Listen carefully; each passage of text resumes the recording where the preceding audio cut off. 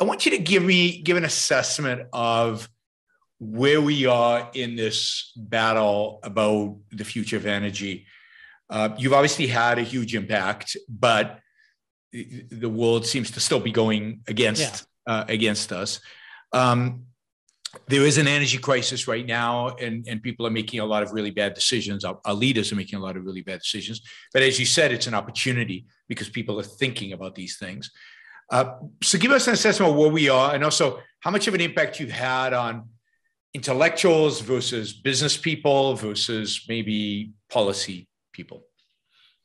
Okay, so I think of it as there are three big variables right now. So you can think of it as the overwhelming anti-fossil fuel movement, the growing energy humanist movement, and then the current energy crisis. And so the overwhelming anti-fossil fuel movement, I think people are pretty aware of that, but basically you can think of it as the number one moral goal in the world today is rapidly eliminating fossil fuels. And as evidenced by corporations say we're going net zero, which basically means rapidly eliminating fossil fuels. Governments have all signed on to it. If you want status, just be anti-fossil fuels. Now, I should say it's starting to change because of an energy crisis, but we'll get to that one in a second. So that's, a very bad sign. And that's been getting worse in many ways since Moral Case came out. The second thing, which is very promising, is what I'd call the burgeoning energy humanist movement. And so by energy humanist, I mean somebody who is thinking about energy and its impacts, positive and negative, in a pro-human big picture way. So I would put in that category me, Steve Koonin, Michael Schellenberger, Bjorn Lomborg, Matt Ridley, Robert Bryce, and there, more and more coming up. And what's been really interesting about that is that we've really kind of we've started to destroy this false alternative of either you believe that fossil fuels impact climate and you're against fossil fuels, or you don't believe they impact climate and so fossil fuels are okay. Like this false, you're either a believer or a denier in climate change, and that determines your position on fossil fuels. Like we've really changed it to, no, you have to look at the big picture, the full context. It's very possible that we could be impacting climate, that A, some of that could be good, but in any case, B, that any negatives of that were far outweighed by the benefits of fossil fuels, including their amazing ability to protect us from climate by using machines to make it hot to make it warm when we need it and cool when we need it and irrigate and et cetera, et cetera. So what's interesting about that is we've gotten, there've been many best-selling books in that school of thought. The Wall Street Journal, for example, has really picked that school of thought up. I mean, they had at one point like 11 things by Lomborg in a row in the lead to the COP26 climate thing last year. So, and of course, we have somebody, an energy humanist, who's running for governor of California, who's been featured widely and who's not apologetic about that at all. He's not apologetic even about his association with me, which I've told him, like, feel free to not. But he's like, no, he just says what he thinks, which I really admire. That's fantastic. And he's coming on the podcast on Monday, actually on my podcast to talk about stuff. So that's good. Now, there's the danger, though, when you're part of a movement that's burgeoning, that you can kind of overstate how significant it is because it's still like being swamped in a certain way. And the third thing, but maybe the most heartening thing to me is that the other side doesn't really have any answer to us.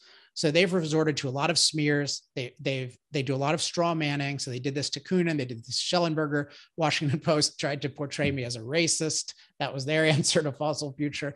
So it's like, but they don't really they're not doing well. They haven't changed their arguments. They keep just saying like, oh, you're a climate change denier, or now you're a racist, but they're really losing. And I think people are starting to see that. I mean, you saw, for instance, Koonin was on Joe Rogan, which I think is a big kind of cultural sign. So the energy crisis is then, so I was already optimistic that we could make a lot of progress even before the crisis. And in part, I knew one was coming at some point. I talk about it at the end of the book. But now there's a heightened awareness that it is that today, there's something very wrong with today's policies because people are paying higher gasoline prices. They're seeing more blackouts. And they know that this is related to politicians who have been restricting fossil fuel investment, production, and transportation, and who have been telling them, oh, we don't need fossil fuels, we're in an energy transition.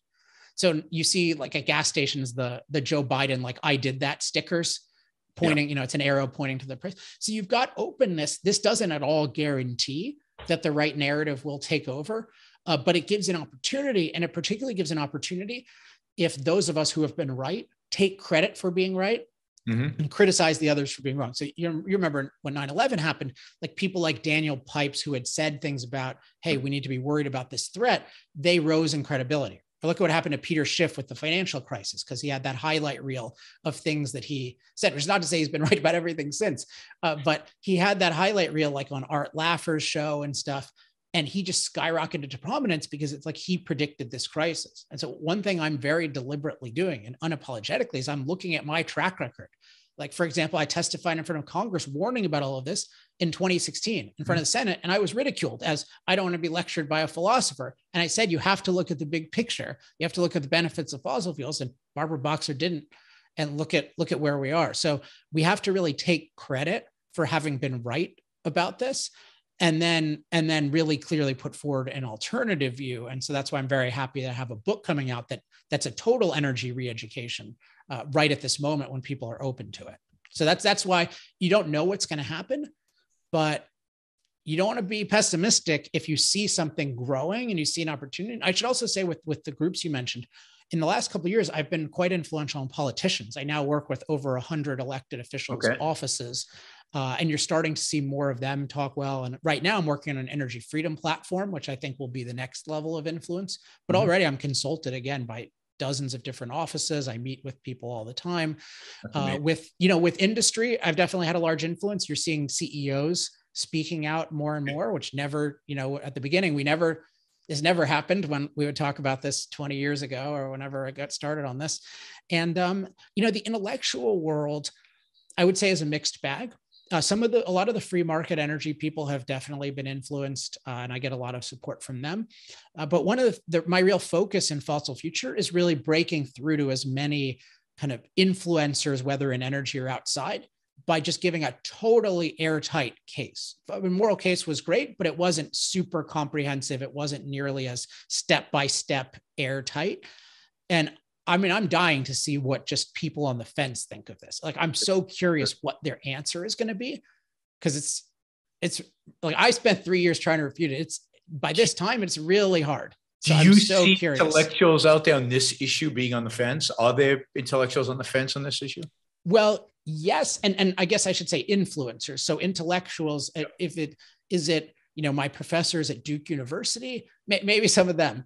But no, not so much. But I'm thinking even more of even if you just take the kind of middle / open to the right people like Joe Rogan, Barry Weiss, someone like Steven Pinker is really interesting. I think he cites moral case in his first book. I don't know if he's read the whole thing, but I would love him to read this.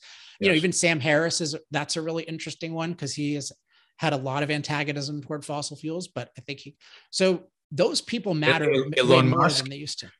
Yeah, he hasn't unblocked me from Twitter yet, so we're baby steps. He is praised in the book and criticized in the book. So I'm not going to bet anything in his case, but I think there's more of a blend than there used to be between influential people intellectually in the culture and then in academia. So for me, it's just there are hundreds of kind of smart people out there who are very influential that I think would be open to this, and I'm very curious to see how they react. I've gotten some initial good signs, but I want to see, like, does this take off? Do people start talking about knowledge system, designated experts, ignoring benefits, catastrophizing side effects, climate mastery, like climate mastery denial, all of these things? I think there's a good chance. Cool. So let's see. So first, I want to remind everybody about buying the book. We got a bunch of new people joining. So don't forget to buy the book. You can buy it on Amazon or pretty much any bookstore out there. It's great in order to get on the bestseller list. We're on a lot of individual orders. So go out there and buy a book for yourself, buy books for your friends, use Amazon, use Barnes & Noble, use other websites, buy as many books as you can. And the key is to buy it this week, really. The sooner the better. Before the end of next weekend. Like by next Saturday. Yeah. So over the next 6 days, buy the book, and it's available on May 24th. But if you go today and buy it, that counts. If you buy it a few days after it becomes available, that counts still. But it really is that first few days that are the key to getting on the bestseller list. So go out and buy the book now. if everybody who listens just to my show buys the book, you know, it'll have a little dent. It won't be huge, but it'll significant. It'll help. It'll bring some more. I think if everyone who listens to your show bought the book, certainly if everyone bought 2, it would go on the New York Times bestseller list. I think based on how many it's sold already. I think that's right. And knowing that the numbers for the New York Times bestseller list are not that huge as one, it's not millions, right? It doesn't take millions to get on the New York Times bestseller list. It takes tens of thousands, and tens of thousands we should be able to do quite easily. So do it. Buy a couple of books. I've already bought the Kindle. I don't know if the Kindle counts. Does Kindle count? Yes. Yeah, it does. For New York Times, I believe it does. On and I need to send you a signed real copy. I believe Audible does. I don't know exactly, but so I might buy. I'm probably going to buy it in Audible too, because I'll probably do my. I read it quickly, I guess, months ago when I wrote the blurb, and then but it would be good. It would be good to listen to it on one of my walks. And I recorded. I should say I recorded. It took me a long time. I recorded that thing. For various reasons. It took longer than I thought, but it's 16 hours, and it took me 35 hours to record. So I would have more than 35 hours. So that's pretty good. Oh my gosh. Well, good. I would have.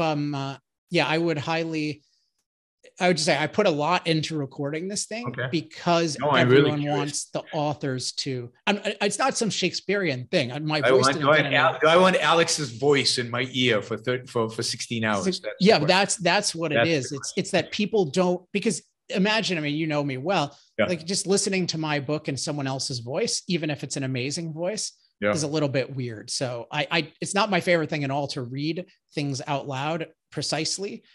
But I did it because people value it. So I hope a lot of people enjoy the Audible book. Good. All right, we're going to jump into the super chat because there were a lot of questions. Some of them are comments, some of them are questions. Almost all of them related to what we're talking about. Some are not, but we'll let Alex decide if he wants to answer them. No, they're all good. They're all positive. So this is from Jeff. It's 200 plus Canadian dollars. So I'll read it. I'm going to read it. We're not yet in the dystopia of Anthem. But it seems that they have us on a backward trend towards candles and barely being able to care for ourselves. Thanks for keeping up the fight. So it's more thank you than anything else. So thank you, Alex. You're welcome. Maybe this is a time to highlight another positive development I'm seeing that wasn't existing when Moral Case came out, was just more and more people from the poor parts of the world standing up for themselves. I was just talking to a guy right before this who's kind of an agricultural engineer from Kenya, and he's trying to get his education in the UK. And he was a Greenpeace activist, and now he's a huge champion of fossil fuels. Like, think about that. They co-opted people in poor countries even. Wow. And it's like, but you're seeing more and more people. I met a guy at a conference recently from South Sudan, and he's like really influenced by my Google talk, and really, so it's exciting to see. And the cool thing is, this is almost accelerating because there's not much opposition. And the more people who talk about these things, the easier it is and the harder it is to just be dismissed as a climate denier. Yeah. And in my view, in a sense, it's much easier for them to accept this in poor countries because it's a life or death issue for them. Yeah. It's a life or death issue for us as well, but it doesn't seem like a life. Like it's not imminent. It's not concrete enough. For them, it's imminent, it's concrete. They know exactly what's at stake. They're still poor. They know what poverty looks like. They know what death is in a kind of a sense that I don't think we realize in the West. And so I think this should take off in places like Africa. I certainly hope so. And it makes me optimistic about the potential for Africa. Thank you for listening or watching the Yaron Brook Show. If you'd like to support the show, we make it as easy as possible for you to trade with me. You get value from listening. You get value from watching. Show your appreciation. You can do that by going to yaronbrookshow.com/support, by going to Patreon, Subscribestar, Locals, and just making a appropriate contribution on any one of those channels. Also, if you'd like to see the Yaron Brook Show grow, please consider sharing our content and, of course, subscribe. Press that little bell button right down there on YouTube so that you get an announcement when we go live. And for those of you who are already subscribers and those of you who are already supporters of the show, thank you. I very much appreciate it.